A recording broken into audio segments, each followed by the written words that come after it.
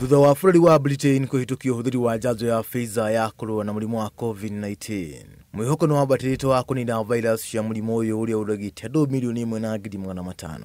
Ũtonga wa mabũrũri ũgĩthagathagio na mĩtũrĩre ya andũ kũhana ta yaharagana kuma rĩrĩa virus ciumĩririe mũciĩ-inĩ wa Wuhan, China. Progress on vaccines gives us all a lift, and we can now start to see the light at the end of the tunnel. However, WHO is concerned that there is a growing perception that the pandemic is over.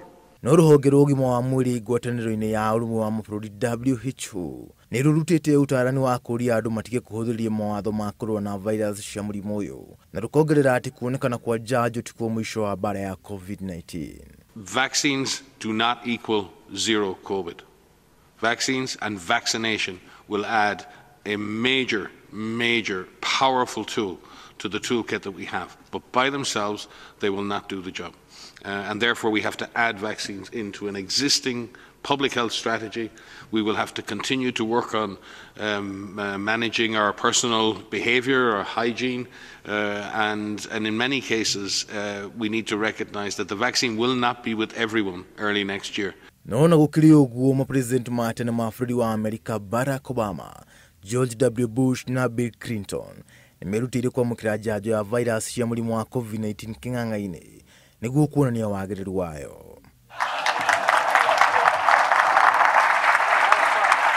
Makĩria ma andũ milioni 65 nĩo magwatĩtio virus cia mũrimũ ũyũ, na bũrũri wa Amerika nĩ gũtũngũrĩtie na namba ya ikuũ makĩria ma andũ 2,000 o mũthenya makĩrĩkana nĩ maroragwo nĩ COVID-19 na andũ angĩ 200,000 makandĩkithio ta arwaru erũ o mũthenya.